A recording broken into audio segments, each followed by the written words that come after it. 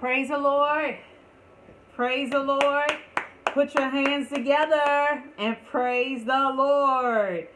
Greetings, greetings, greetings, saints, family, and friends all over the world.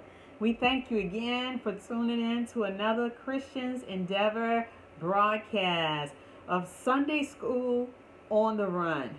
All right? And I'm going to try to get you straight and get you out of here. Amen. Today, we have a very wonderful lesson today.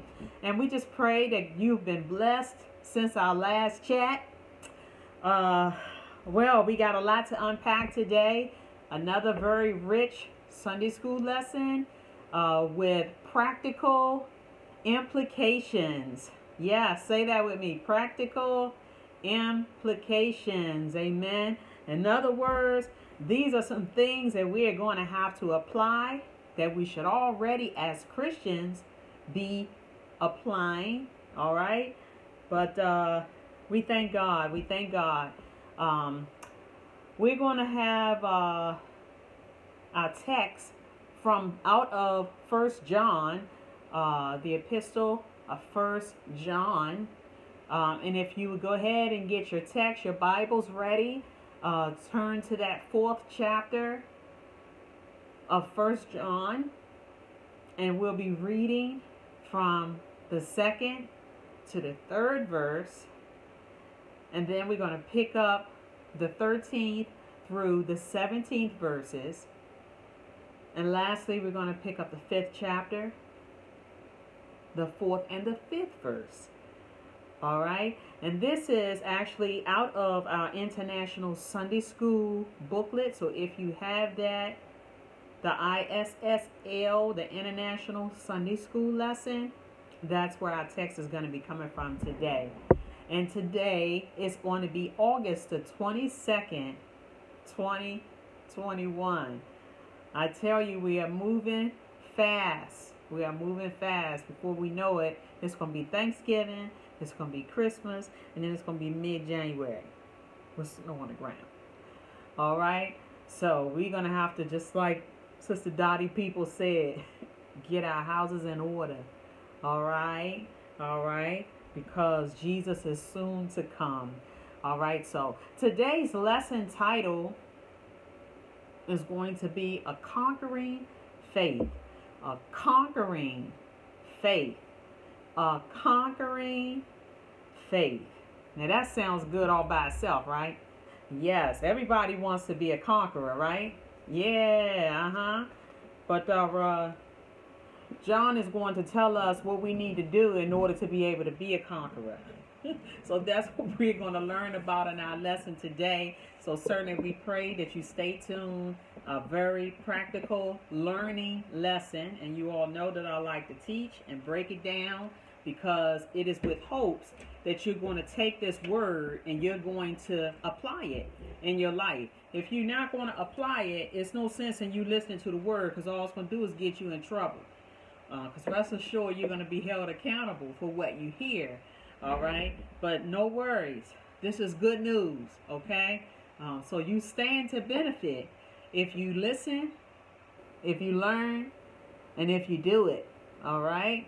So we're going to pray, and we're going to get right into our Sunday school lesson. I'm Minister Coleman, and I bring you greetings from New Straight Gate Baptist Church. We're located at 4407 Bourne Road Southeast, Washington, D.C. Pastor Coleman is our shepherd and founder. So let's pray, and let's get on into the lesson for today. All right, let us bow. Father God, again, we thank you, Lord. We thank you, God, for all things. We thank you, Lord, for salvation. We thank you for a hope of one day being able to see you, Lord, in all of your glory. Father God, we thank you for this lesson about a conquering faith. Certainly we want to be conquerors, Lord.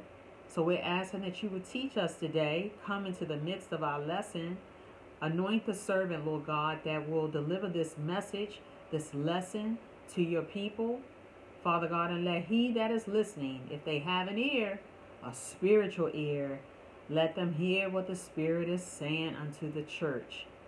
Father God, again, we thank you for Sunday schools being conducted all over the world. Bless your people. This is our prayer. In Jesus' name we pray. Amen. All right. So once again, our lesson text is going to be coming out of, should you not have the International Sunday School Lesson book, but you can locate the New Testament first epistle of John. John has 3 epistles, and you will find it if you go to Revelations, the last book in the Bible, for those who may be a little new at this. Before Revelation, you have Jude, the book of Jude.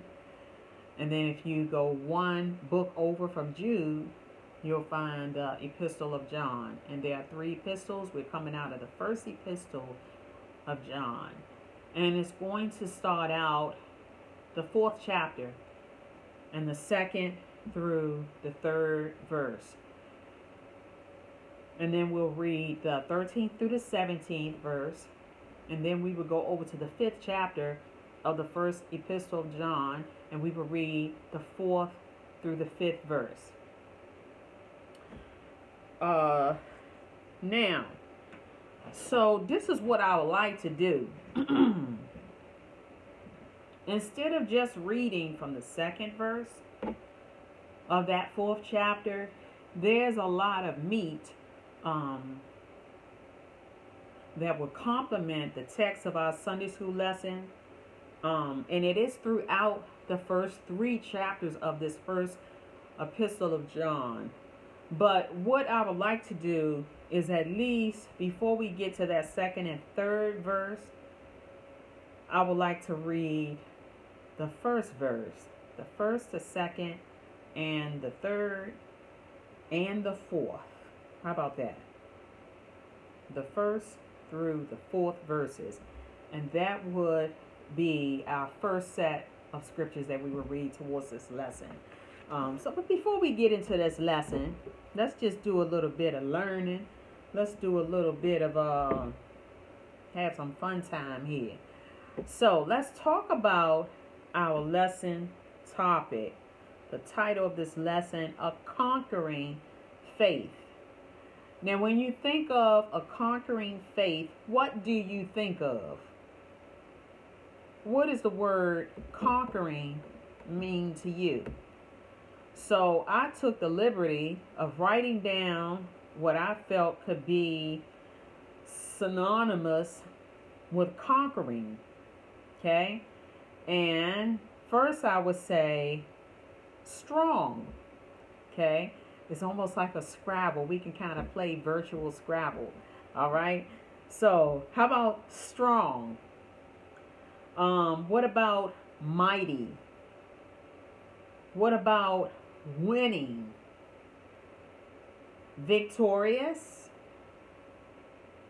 Enduring. And we learned about enduring. That was in one of our other Sunday school lessons. How about fearless? Yeah. Confidence? Yes. Experience. A conquering faith and experienced faith. How about skillful? Skillful. What about, and we're going to hear this in a lesson, overcoming faith? Huh? A conquering faith is an overcoming faith. And lastly, I have, and don't be cheating now. If y'all didn't think of these words that I got down here, y'all don't get no points. All right? What about a saving faith?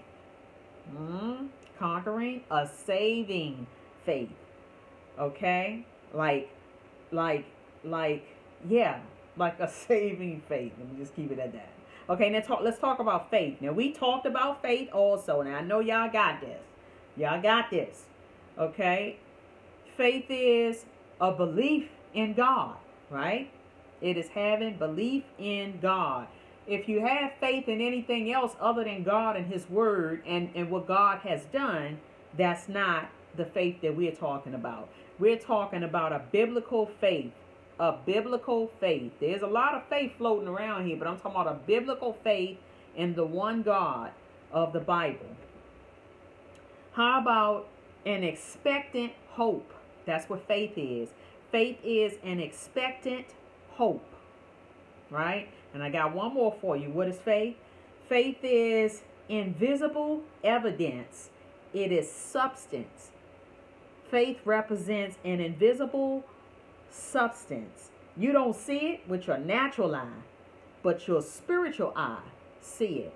I told you all before that we have senses. We have senses of the spirit. The same way we have physical senses, and we have 5 of them. And I still get a little lost with this 5th one, but let me see if I can remember the ones that I can't remember. Our senses consist of our eyes. We can see. Our senses consist of our ears. We can hear. Our senses consist of our nose. We can smell. It consists of our tongue. We can taste. And I got it. And our senses consist of our hands. We can touch. Well, as it is in the natural, it is also can be applicable in the spirit. And many things are applicable in the spirit, such as we remember scripture telling us eyes, and our eyes will be blind. I once was blind, but now I see. Well, they're not talking about natural sight. They're talking about spiritual sight. Your spiritual sight was blind. How about this one? Let he that hath an ear, let him hear what the Spirit says to the church. Well, they're not talking about your natural ear. Because your natural ear is on a whole new different level than the spirit. Or let's say the spirit is on a whole new different level than your natural. How about that? All right. And scripture talks about the spiritual ear, being dull. Okay. That it can't hear what the spirit is saying. So some kind of way there's a blockage in your spiritual ear whereby you don't interpret or perceive the decibels of the spirit. Okay. What the spirit is saying. Let's see. Talking about smell. In the spirit, God gives you a promise. And in that promise, it may be so close that you may say, I can smell the aroma of this promise. Or I can taste this promise so bad. I'm on the verge of it. It's so close that in the spirit, I feel I can touch it. I can put my hands on it. Okay? So that's 3 in 1 that I just gave you. All right? Isn't it so good if we can feel that way? We can smell it. We can smell the aroma, the sweet aroma of what God has promised and know that it's close to coming to pass. If we can taste it, our spiritual taste buds. And if we can touch it in the spirit, we can touch it in the spirit. We can, like they say, reach up and grab hold. They're not talking about you reaching up in the normal atmosphere and grabbing hold of spiritual things. They're talking about reach out in the spirit, okay, and grab hold of it, touch it, attain it, okay? All right, so everything is spiritual. When we talk about God's word, we cannot approach God's word with a carnal mentality or you're going to miss it. And if you miss it, you're going to miss it, okay? So it's always spiritual. And I speak this lesson is catered to believers, It's catered to believers. God's word is catered to the believer because an unbeliever won't understand what's really going on, okay? Unless they have that element or that seed of faith, which comes from God. He has to give us understanding of his word. We can't just be so intellectual that we think that we can understand his word. We got a lot of intellectualism out there with people, they can boast that I read the Bible like 3 or 4 times. Yeah, I did the Bible in 1 year. Well, what did you learn from it? Never mind. Don't answer that question. What are you doing with the Word of God? Can we see you living out what you have studied and claim that you have the amount of reading that you have conquered? Okay? And this goes even for those who can recite, because they boast. They exalt themselves because they feel that they can recite by heart different things in the Bible. But the real question is not whether or not you can speak the Word of God verbatim. It's about what is in your heart and what all you are applying to this life. Okay? So that's what this is all about. All right, so we're already into like 15 minutes. So I'm going to go on ahead and move on with this lesson. But in our title, there's a lot to unpack. We gotta unpack. We gotta massage this lesson. Okay, so we pick apart these words so that we can gain a better understanding. So a little bit about this book of John, 1 John. So we understand that this is the same apostle.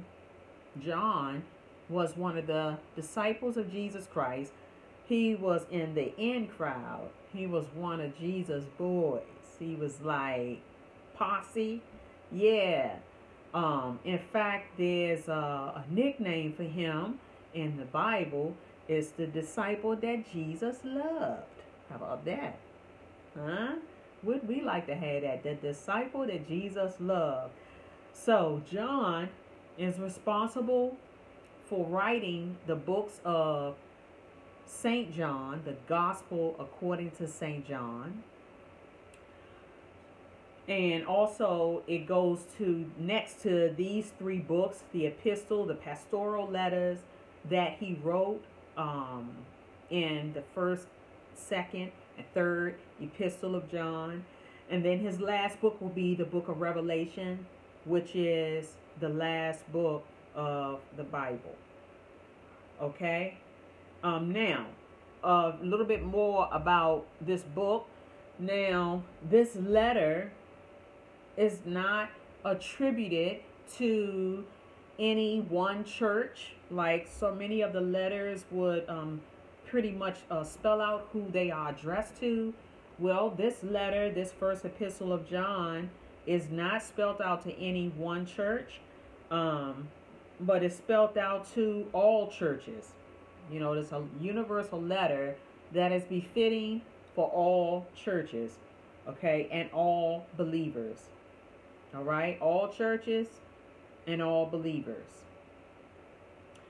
Now, some of the key words that we are going to hear or that we should focus on, and you may want to jot this down so that you can go back and do a little bit of, looking up these words later on. You may want to write these down because you're going to see these words again, not just in our lesson, but throughout your Christian walk and your Christian studies.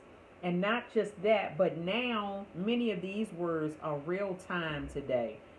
These are things that are happening in our world today. All right. Yeah, I know this book was written about, about 85 through 90 AD. But we're going to fast forward. And this 85 to 90 AD, can you imagine? This was like almost like over 2,000 years ago. Okay, so this was back again after Jesus. So it's been a long time, but some of these same issues are even more prevalent in our society today and within the circle of the church.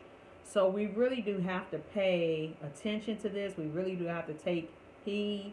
We really do have to put our radar on so that we can be able to perceive and detect these warnings that the writer John would be giving us today in this lesson. Okay? And you're going to find that the writer John is cut and dry in his disposition. The way that he carries or describes or explains the Word of God, in many cases, he is either right or left. He's up or down. He's rarely in between. He's not in between. So he don't speak in shades of gray. All right, if I can say that. Many of our ministers today, they speak in shades of gray. They don't tell you just like it is. All right, they give you a medium. Okay, they give you a medium, and many people want to follow a medium. They want to straddle in between the Word of God. But John here is going to call out things the way that they are. He calls out darkness. He calls out light in contrast. He calls out that which is evil, that which is good. He calls out love. He calls out hate. So this is how he carries this book. And so heaven or hell. All right. So he's cut and dry. It's either here or here. It's not in the middle. And so we appreciate that. We just want to take that with us, that thought with us as we go into this lesson. Now for a few key words. Heretic. Heresy. Okay? Heretic or heresy. All right? And just a brief definition is both are opposing to God's word. Okay? A heretic or heresy communications both oppose God's word, or they oppose that which is true. Okay? Biblically truth. Okay? All right. Heretic is like a noun. That's like a person. Heresy is like the action part of them. Okay? All right. The next word is going to be discernment. Discernment. And we've talked about discernment before. Discernment, in brief description, is the spiritual ability to judge and or be guided by or to understand spiritual messages. Okay? All right. Now, you don't have any evidence. Nothing is appearing before you, but there's a knowing. There's a spiritual knowing, and we call that knowing, or maybe the world may say, in the secular term, they may say intuition. But we of the Spirit, it is a gift. It is a spiritual gift, and it's called discernment. Okay? Discernment. To be able to discern a person's message, or discern or decipher the time. There's a scripture that talks about that we need to be able to discern the time that we are in, the times that we're in. All right. So we have this ability, this channel, this portal whereby the Spirit of God speaks to us on the inside. And that is that spirit of discernment. Okay. You're able to judge things. All right. Remember that over, I think, in the 4th chapter of Hebrews, where it says that the Spirit of God, the Word of God, is able to judge the intents of the heart. It can cut through bone and marrow, almost like a scalpel, very precise, precision. That's that spirit that you have, the ability to discern. That's a good spirit, because a person may be speaking out their mouth that which is untrue, and it may be a bit tricky for your natural intellect to be able to determine exactly what part of it is untrue. It don't sound right, but I can't quite place my finger and tell you exactly what it is that's bugging me about what they said. Well, that spirit of discernment will come in, and it will be like a laser light, and it will go straight to that word that you have in you, and that spirit, that portal that you will allow God to speak to you concerning, will go straight to whatever is untrue, and it will point out. It'll point out to you. There it is right there. This is the part that you have problems with, okay? And it's just a good gift to have. So if you don't have it, or you don't feel you have it, pray for it, because we need it in times like these. You got to be able to discern between what is good, what is evil, what is true, what is false, who's coming in Jesus' name, and who's really not of Jesus. You need to be able to determine all of that. Okay? All right. Another word is incarnate. Incarnate. All right? And incarnate means Jesus in the flesh. God, or the Spirit of God in the flesh. Incarnate. He's in human form. Okay? So this is what Jesus did for us. He came as God. He came to earth in human form. Okay? All right, and another word would be error, okay? Error meaning that which is not true, okay? And we're talking about the word of God and how people may interpret it or distribute it. If they distribute it in true, then it's true. But if they misinterpret it, or if they try to twist it to something false, then it's error. You know, they err in their way, and they will cause someone else to err, okay?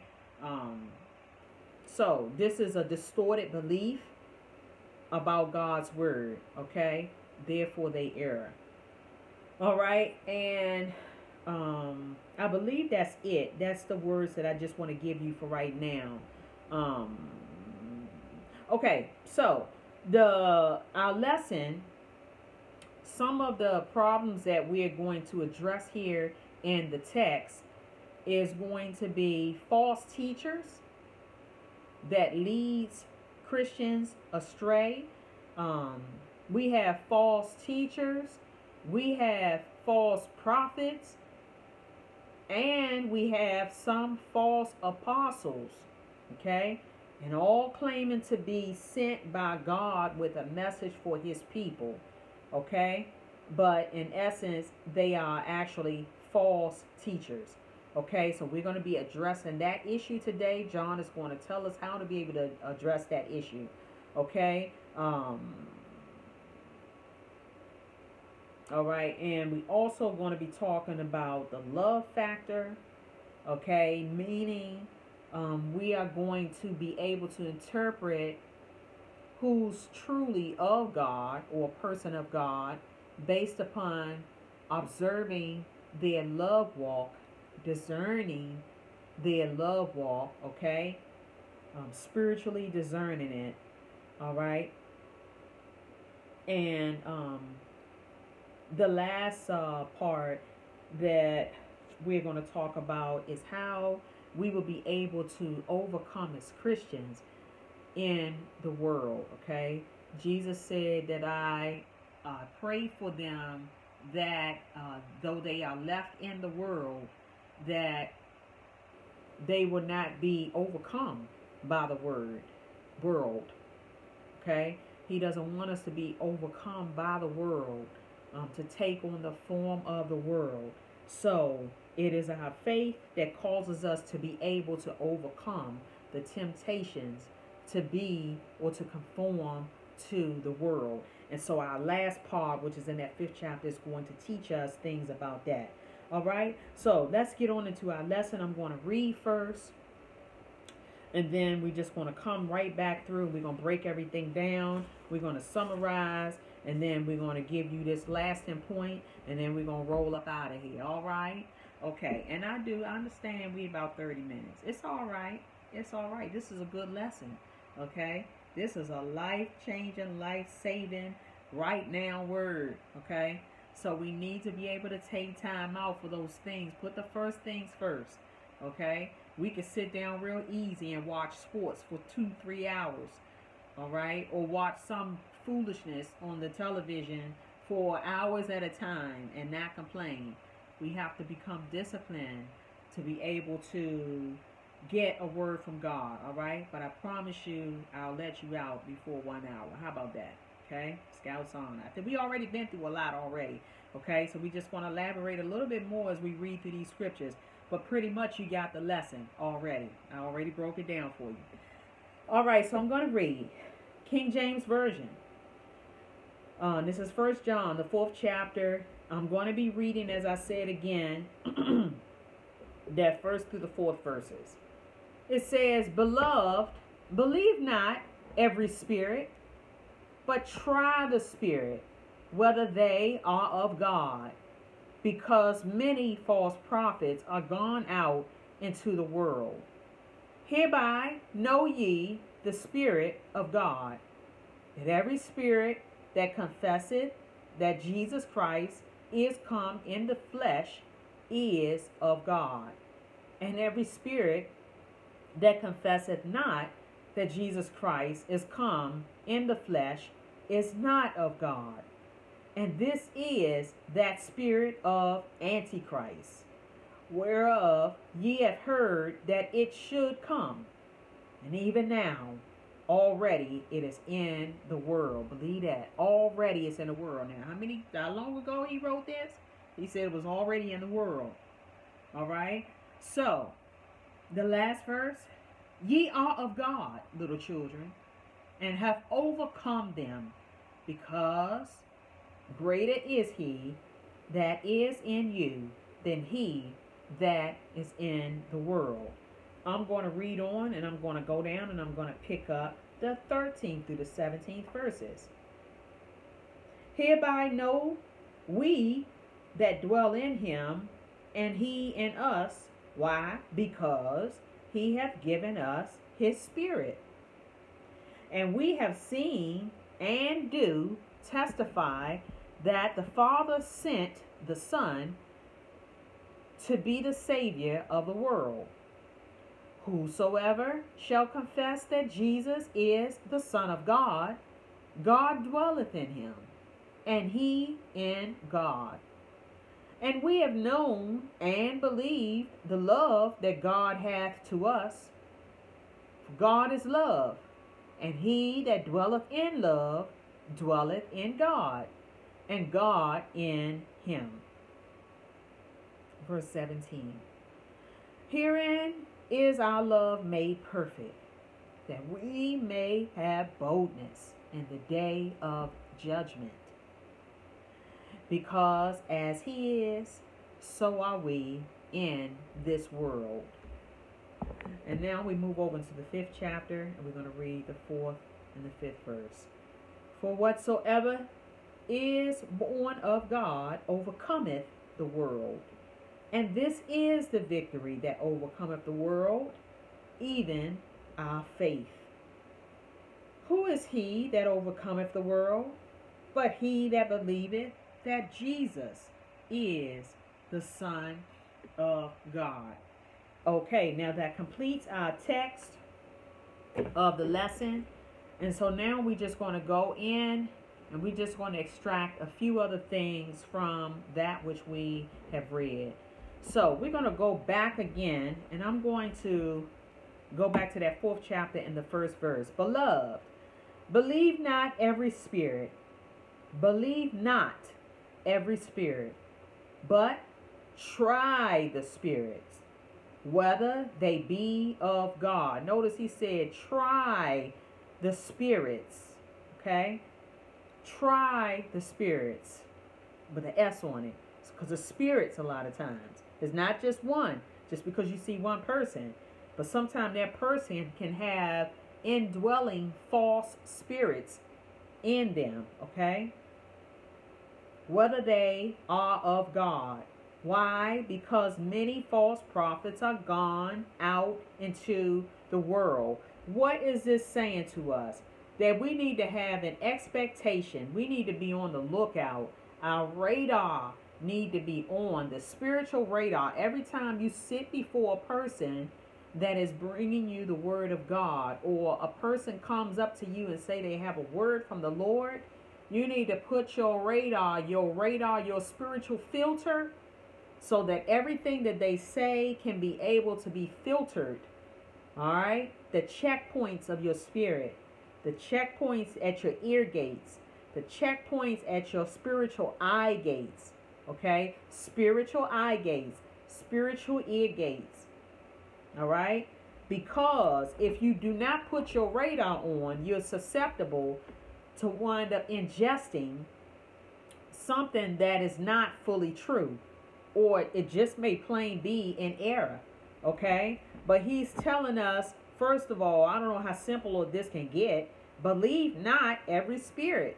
You cannot believe every spirit just because they run up to you and say, I'm a prophet, I'm an apostle, I'm a bishop. Listen to what I'm saying. Okay? You cannot. Let them prove to you by their spiritual actions who they really are. Okay? And whether or not their message is fully true. Okay? I think I probably don't even need to say anything else about that verse. Let's move on to verse 2. Hereby know ye the Spirit of God. Hereby know ye the Spirit of God. In other words, you need to recognize the Spirit of God.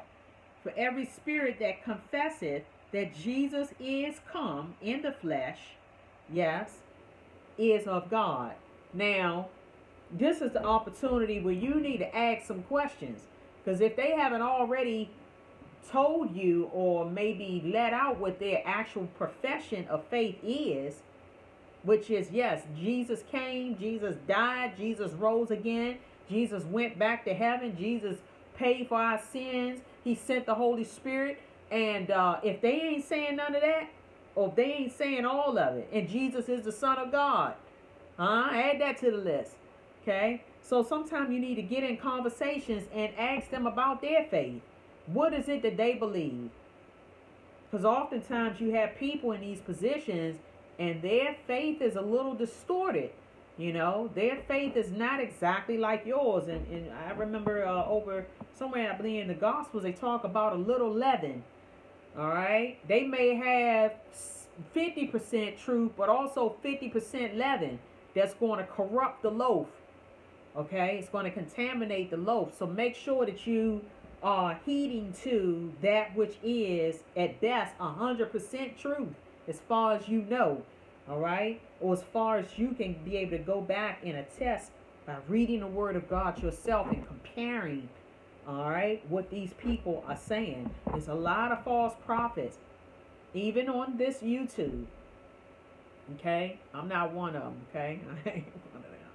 All right? I'm going to tell you the truth as far as I know. All right? But here in this second verse, it says, hereby know ye the Spirit of God. This is how you're going to know a person that has the true Spirit of God. That they're going to make the confession and they're going to attest that, yes, Jesus Christ is come in the flesh. He came in the flesh to be our what? Our Savior. Okay? Verse 3. And every spirit that confesseth not that Jesus Christ is come in the flesh is not of God. And I told you about that contrast. John just laying it out, right? Either you are or you're not. All right? And this is the spirit of Antichrist. Antichrist meaning that which is opposing, that which is in opposition of, that which is contrary to the beliefs of Christ. All right? Then that means you're anti. You're not going along with it. Okay? So if you are one of those people and you're not confessing, or you know someone that just failed to want to confess that Jesus is Lord, then yes, they are called Antichrist in a sense. Yeah. It's not somebody with the pitchfork, the black robe on, the dark eyes, the black makeup around their eyes, and some devilish looking mask on. No. It's whoever is not accepting the truth of God and is giving off a message to the next person to try to distort their beliefs. Okay, they are the ones that are labeled antichrist, and there are many of them. There are many of them. Okay, the spirit of them are many. Okay, so you need to look out for that. All right, and it says, whereof ye have heard that it should come, and even now already is in the world. Verse 4. Ye are of old. This is an extra one. Verse 1 and verse 4 are extras to our lesson. Ye are of God, little children, and have overcome them. Okay, are you of God? Okay, and if you are of God, if you have the same profession that Jesus Christ is come in the flesh, then he says, and you have overcome them. You have the power to overcome the temptations, the false reports, the false teachings. You don't have to succumb to them. You don't have to buy into them, because greater is he. Greater is the Spirit of God that is in you, that's able to nullify that which is error, that which is false, that which is a lie. Okay? That spirit, again, is just like that radar. God on the inside of you is going to say, leave. Shut your ear. Turn this off, because they're not telling the full truth. Okay? And you need to be aware, and you need to be ready to roll out if you hear that. Okay? All right. So he says, greater is he that is in you than he that is in the world. The world meaning the Antichrist, the lies against God's truth that is circulating throughout the world. Excuse me. Let's move on to this 13th verse. It says, now hereby know we that we dwell in him. This is how you're going to know if you dwell in him, and he dwells in you, because he hath given us his spirit. Now, I want to just tackle and just tackle down this word dwell. Hereby know we that we dwell in him. Okay? To dwell in Jesus, or to dwell in God, means to rest in him. To have a rest, a spiritual rest in him. You're not always on the run. You're willing to sit in the spirit of the Lord. Okay? Not always looking at your clock, like some of y'all probably looking at the clock right now, trying to figure out how long is she going to be. It means that to dwell in Jesus means that you're willing to remain in him. You heard another word that John uses back over in, I believe, the 14th chapter, where he talks about abiding. 14th or 15th chapter, he talks about abiding in God. Okay? Or to stay, or to reside, or to live in God. Okay? This is like a positional word. All right? It's a positional word, but at the same time, it's an active word that you're doing. When you dwell in him, that's an active word. You're choosing to dwell in him, and not in other things. Okay? We're talking about first things first. That 14th verse says, and we have seen and do testify that the Father sent the Son to be the Savior. He is the Savior. He's not only our deliverer, but he's also our preserver. He delivered us once when he saved us, and we professed and we confessed and asked him into our life. He then became our Savior. But don't you know that he's still saving us today, every day thereafter your initial salvation? He's still preserving you. So that Savior is also means preservation. He's keeping you. Okay? So yeah, we need to have that right now appreciation for salvation, not just in the beginning, but we still need to have it today, because we need him to continue to preserve and keep us while we are in this world. All right? So you testify. John said they testified that the Father sent the Son. He sent Jesus to be the Savior of the world. Yes. 15 says, whoever shall confess that Jesus is the Son of God, simple as this, then God, that's proof that God dwells in him. Okay? Talking about that proving.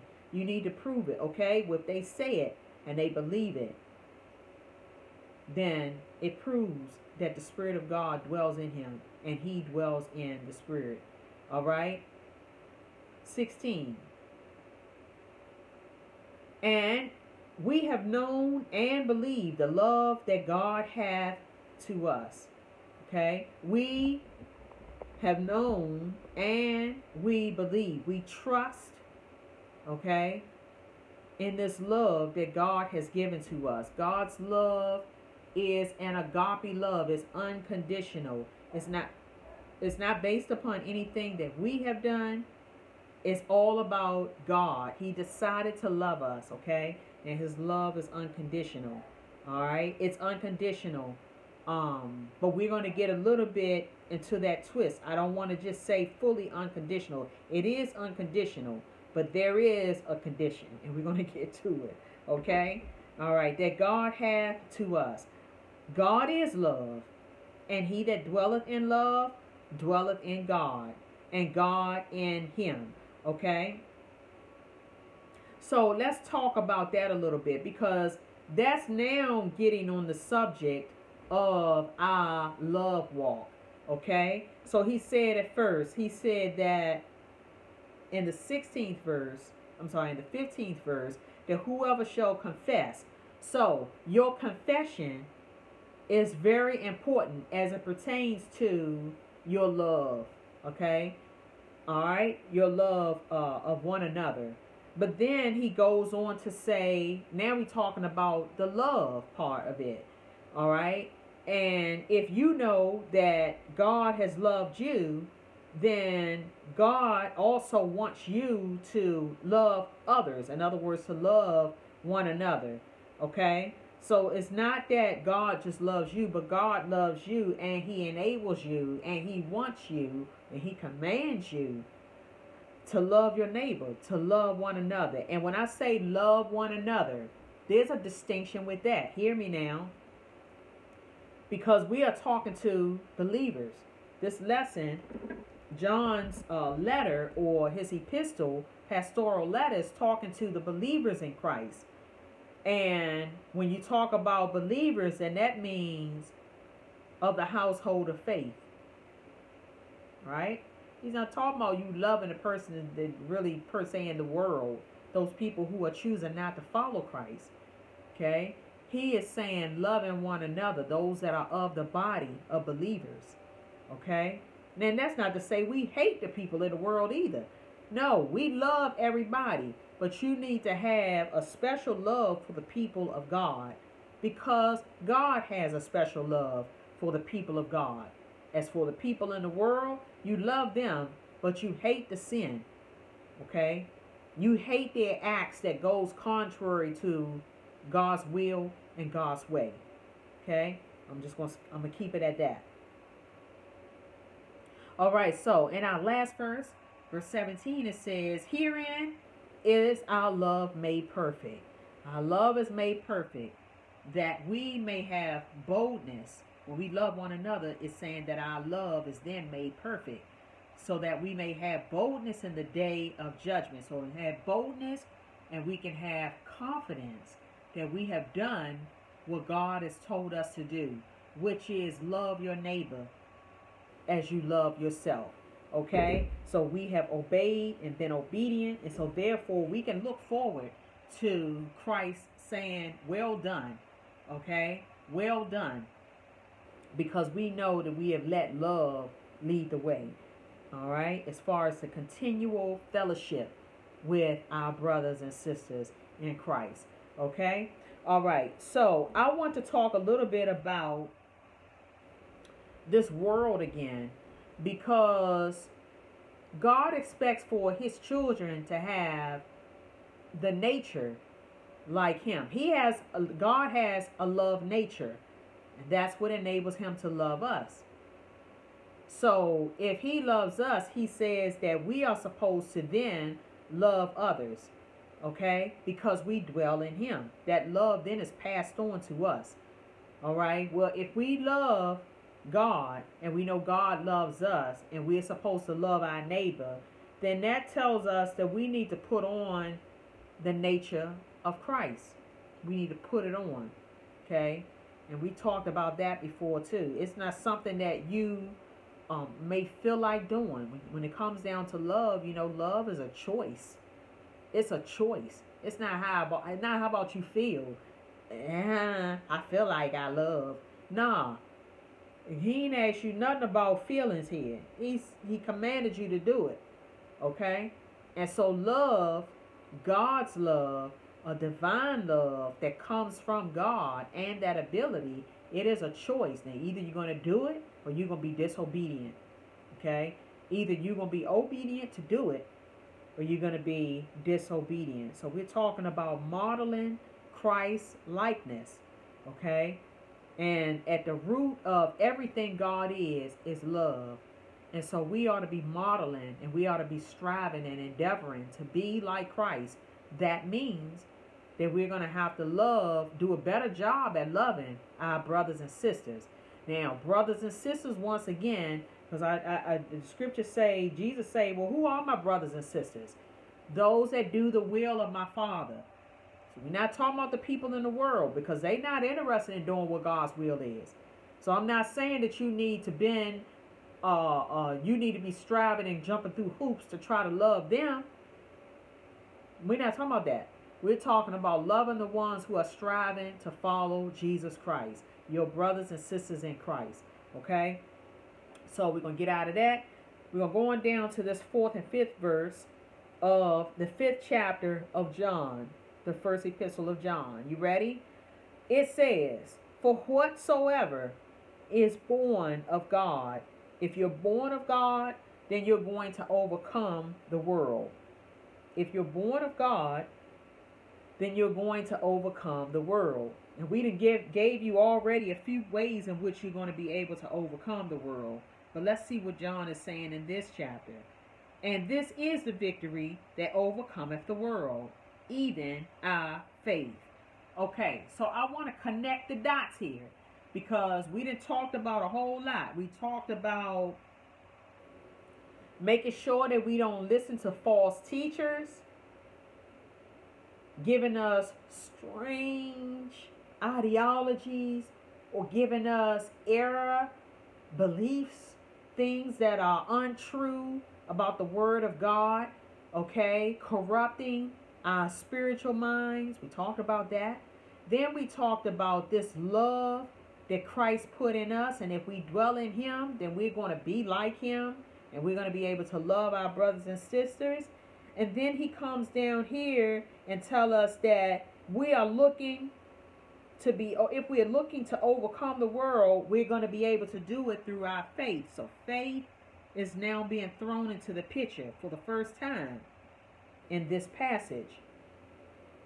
So what I will say is that faith cannot work without love. Faith cannot work without obedience. Okay? Faith cannot work without love. Faith cannot work without obedience. And lastly, listen, this is the first part of our lesson. Faith cannot work without truth.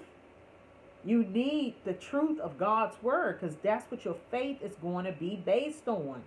Okay? So, you can overcome the world with these three elements. Walk in love, obey the commandments of God, and have truth. Walk in truth. Okay? That's how you're going to be able to overcome the world. All right? And all three of those, the Spirit of God is in, and the Spirit of God will lead you to do. Okay? So our last verse. Who is he that overcometh the world? But he that believeth that Jesus is the Son of God. And this tells about the person. Who is this person that's going to be a true overcomer? Not just some, because the world has a whole new definition of overcomer. But we're not talking about the world's way of overcoming. Okay? The world and our spiritual children of God overcoming is two different battles. Okay? But the battle that we must fight to keep our faith, all right, to be able to love people, to be able to follow out the truth, those are the things that are coming against us all the time. Okay? Trying to get us to falter and fail and reject and to go backwards, to compromise on. So those are the things, that's the fight for us. Okay? But if we're going to fight this fight of faith and be able to win and be able to be victorious and overcome, then first of all, it starts with being a child of God. Okay? And that's what he says. If you believe that Jesus Christ is the Son of God, that means that you're saved. If you believe that, then if you apply, make applicable these other three things, remember, walking in truth, walking in love, walking in truth, walking in love, and also keeping the commandments of Jesus Christ. In other words, striving to live righteous. Okay? Then you're going to be all right. You can look forward to being an overcomer. All right? So again, having a conquering faith, a victorious faith, these are the things you need to do. All right? So that will complete the exegesis of our lesson. We're shaping up. We got about 4 more minutes. All right? And in these 4 more minutes, I'm just going to summarize again what we talked about today. All right? The writer wants us to be able to recognize and test false prophets, teachers, ideologies, or idealism. To prove false teachers or their false beliefs, we need to check for these things. We need to see if they have a true confession, all right? That Jesus Christ is Lord, that he died, that he came as a Son of God, okay? That he rose again, and all of that part that surrounds Jesus Christ and all that he done. If they don't believe those things, tell them to get to stepping, or either you get to stepping. Whether they have love as the children of God or they love the children of God, check the love walk, okay? Because people can do a lot of hyping, but then they a knife to the body of believers, okay, to the children of God. And lastly, are they committed to doing what God requires? In other words, obeying his commands, all right? These are the 3 ways that we know. Okay, and also as we follow these ways, it helps us to be able to maintain a conquering faith. All right, now for our ending, once again, this is what we need to do. Here's our recipe. If we want to have a conquering faith, and I'm trying to drill this in, people, if we want to have a conquering faith, we need to keep our faith. We need to strive to stay saved. That's being righteous. That's following after holiness. Stay saved and untainted from the world and the world's way of thinking. We just read in one of our other chapters, Romans, the Hebrews, the 12th chapter, I believe, and the 2nd verse. I think it was Hebrews. No, not Hebrews. Romans. The book of Romans, the 12th chapter, where it says, transform. Let your mind be transformed and not conform to this world. Okay? But if you want to have a conquering faith, here's the other thing you need to do. We need to love one another. Okay? We need to love one another as Christ has loved us. Lastly, we need to keep God's commandments. He said, if you truly love me, then you're going to do what I asked you to do. You're going to keep my commandments. Okay? So, and all of that comes as we ended off in this 5th verse, that you are, that you are, the believer is a son of God. Okay, so that kind of goes back to your faith relationship. It's about relationship. It's not about religion. All right, we can't have religion and expect to be victorious or a conqueror. We must have a dwelling relationship with Jesus Christ. Okay? You got it? Y'all got it? Y'all got it? All right. I hope you got it. All right? So you should be able to tell me at least 3 things that you need to do in order to be able to have a conquering faith. So we pray that you have enjoyed the lesson for today. That's it. That's all. All right? It don't get no deeper than that. But I pray that you have been blessed. That certainly you're going to go forth and apply that which you have learned today. And if you haven't already subscribed, why don't you subscribe? All right? Subscribe.